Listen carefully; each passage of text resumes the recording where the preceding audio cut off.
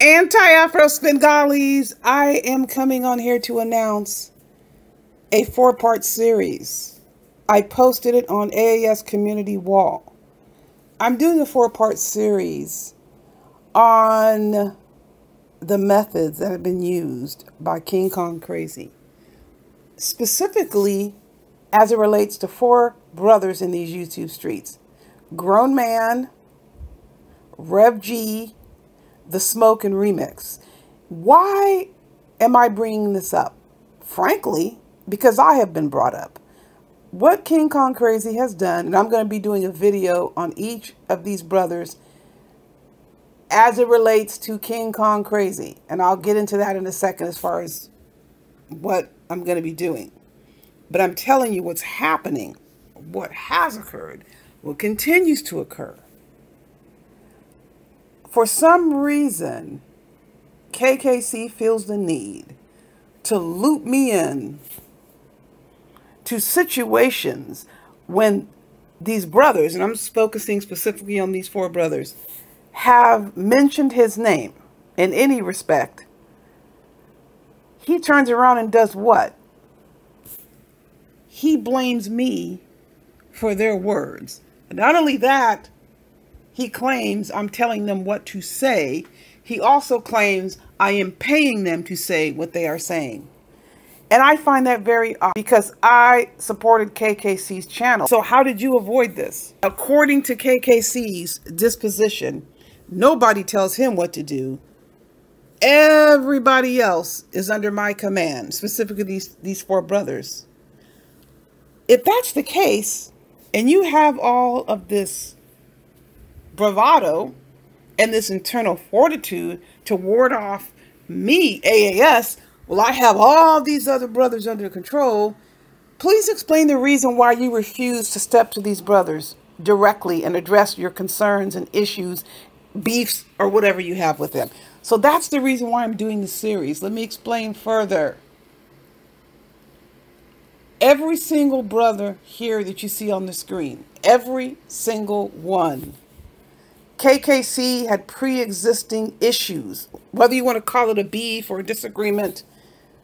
They had issues with KKC, and specifically the live streams that he runs.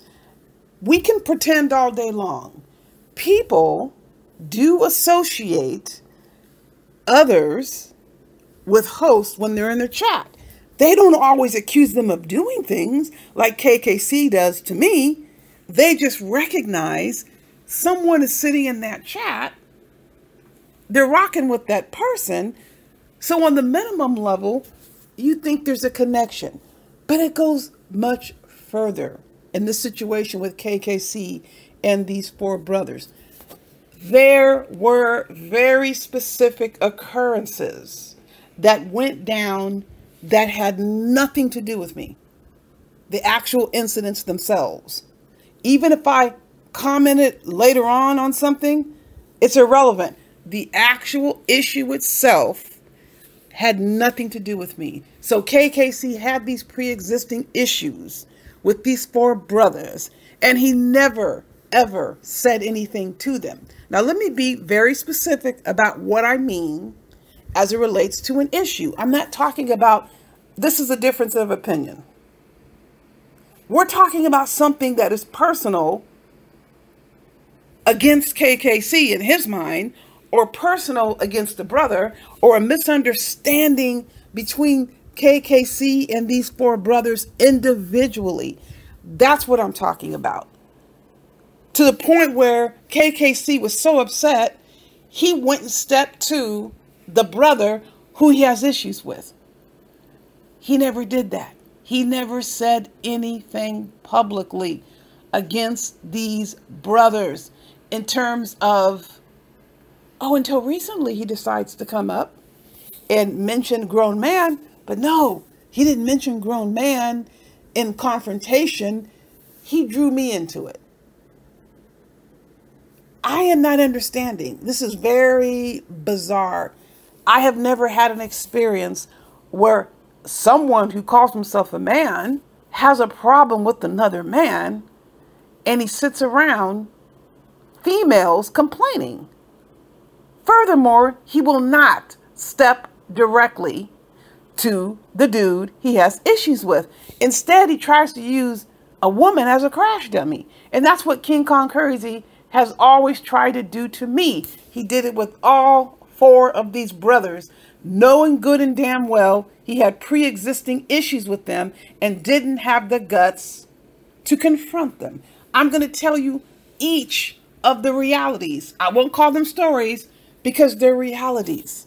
These are the things that he doesn't say when he goes up on these nasty ass freak anti-ADOS abusers panels and tries to act big and bad, but he's talking mainly, he's whining mainly about me having supposed control over these brothers. But what he's doing, he's insulting them, but he doesn't have the guts to tell them. He's using me as the conduit. And I'm going to explain every single situation where this occurred, the timeline and everything.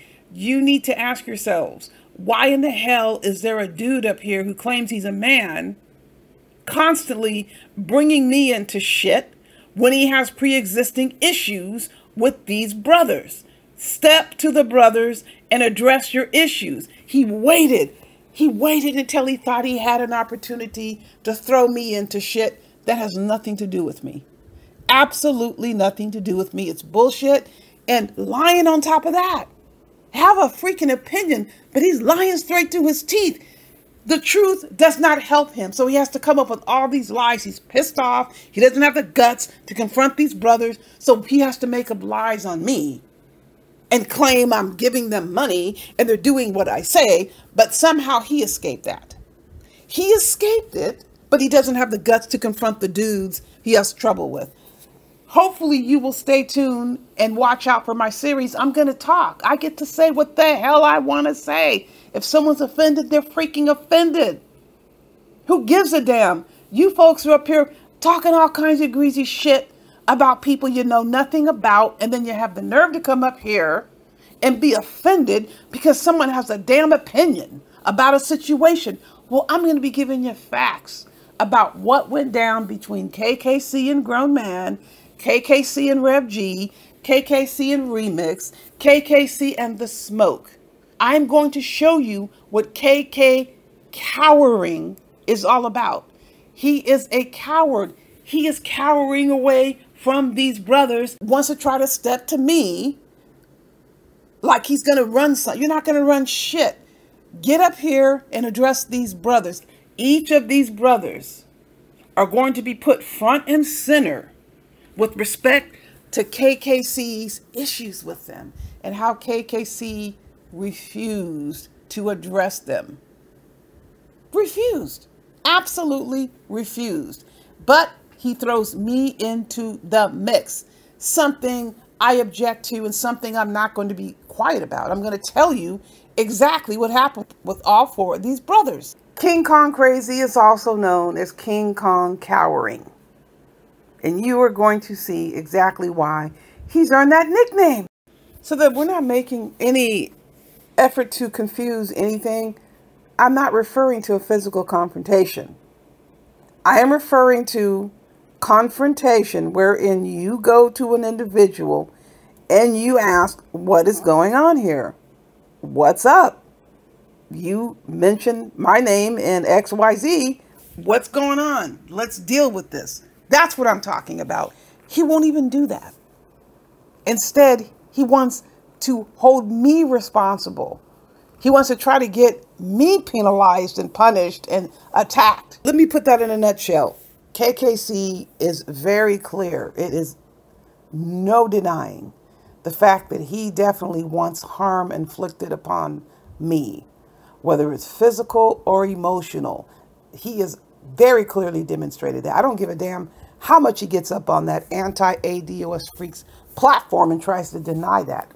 You absolutely did want harm inflicted upon me, and I have the proof. But let me just say this. I'm sure most people have seen. I use 1 or 2 approaches. Once I know a person is attempting to cause me any type of harm, I totally and completely avoid any interaction with the person, or I'm going to fight like hell. And this is a situation I'm going to fight like hell, because this person is getting up here, King Kong crazy, getting up here, fueling this bullshit with lies, 100% unadulterated lies, and he knows he is lying. And even worse, he's targeting people he knows that are close to me or associated with me to try and further inflict this harm. So you're damn right. This is not a situation where I'm going to simply be quiet. Like initially, I was going, what is going on here? I had other people around me up in arms. What the hell is this so-and-so doing? Or who the hell does he think he is making this comment or saying? I said, let him keep talking. And as time went on, his anger festered. It was more obvious that he was enraged with me, with Gerald, with other people. That is not our riddle to figure out. I just know one damn thing. There comes a time when you have to speak up, and this is one of those times. So you're not going to get silence in response to the shit that you did, KKC. You are not a person that I was ever going to permanently and simply ignore when you started acting the fool on me. You ran around here thumbing up videos where I was threatened with rape and sexual degradation. You thumb up videos where I was called crazy. You got up on a platform and you called me crazy. Are you serious? You think I'm going to let you just slide off and engage in all of this conduct and lie on me, lie on people I care about, and I'm going to be quiet about it? That was never going to happen. Listen, there are people who just cannot stand anything said about them. Even if it's not something that's necessarily harmful, it's something they don't agree with. They find it undesirable. They have such an intolerance for it. And he's one of them. So if you have that about you, what you need to do is be more judicious in the statements that you're making about each other, because there is no law that says people have to remain silent in response to the bullshit that you're spewing about them. I'm one of them. Gerald's not going to be quiet. And there are others very clearly who have spoken up in the past.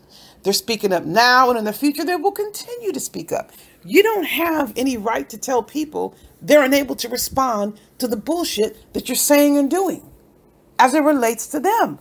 You seem to think you have this exclusive right that people will remain silent on you while you say what the hell you want.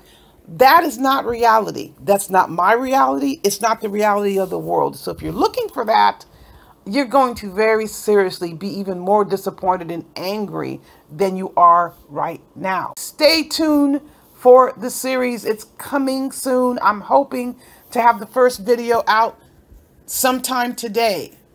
Check the community wall for updates. In the meantime, you know the drill. Buyer beware.